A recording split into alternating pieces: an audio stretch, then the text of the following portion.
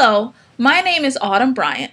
I'm a speech-language pathologist in the school system, and I have created a Google Doc that will allow me to take data on multiple students in the same Google Doc, and the beautiful thing is it will tabulate the percentages for me. So today I'm going to show you how I use that. The first thing is I am going to enter a sample student's name.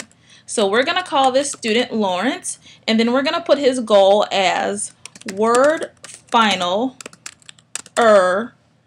at the word level. Okay, and then you would do the same thing going across for each row for different students' names and for their different goals. If you need more sheets, for example, I've labeled this one date 1. I would rename this to the date that I'm recording it. Today is 12/27/13.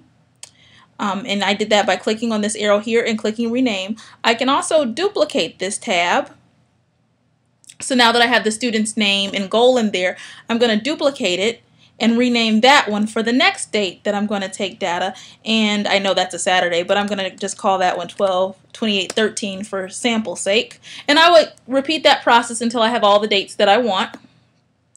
So I'm going to go back to this first tab here, and I'm going to show you what the data would look like. Now with this sheet, instead of pluses or minuses, for correct responses, I'm going to enter a 1. For incorrect, instead of minuses, I'm going to enter a 0.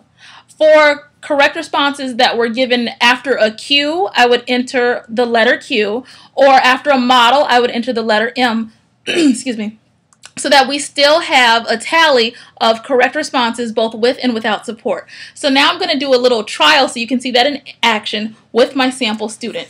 So student Lawrence, if you would say your word is doctor. And I want you to hear your final sound. Doctor. Good job. There's a 1 there. Doctor. Good. Doctor.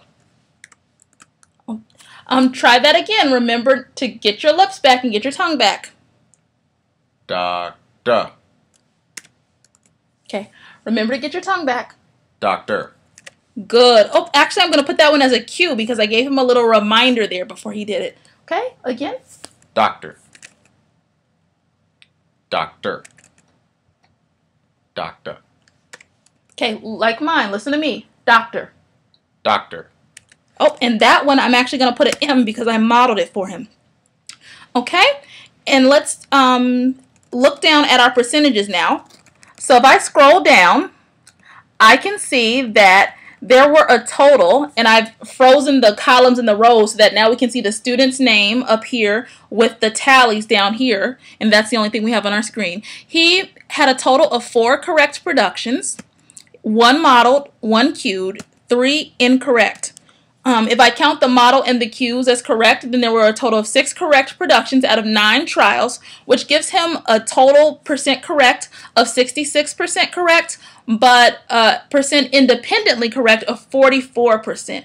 This is very handy. I've done this for up to 25 trials. So if we were to act like we just kept going there, I'm going to add more numbers. I'm going to pretend like he got some more correct and then needed another model and then got some more correct and then a couple wrong and needed a cue, and then some more correct, and we can see how the percentage has changed. Now he has 25 trials that he's done, with 14 of them being independently correct, 2 models, 2 cues, 7 total incorrect. So now his percentage correct has a total of 72%, and percentage independently correct has changed to 56%. And I didn't have to do any math. So that's the revolutionary part. For those of you who don't like to sit there and take out the calculator or take out the pencil and paper and try and figure it out, it's done for you. So time saving, so easy. So I'm going to put this in my Teachers Pay Teacher store, and I will include the link in the description of this video. Thank you so much. If you like this video and would like more, please subscribe to my YouTube channel and check out my other videos, and follow me on Facebook at facebook.com/speech language investigator. Thank you.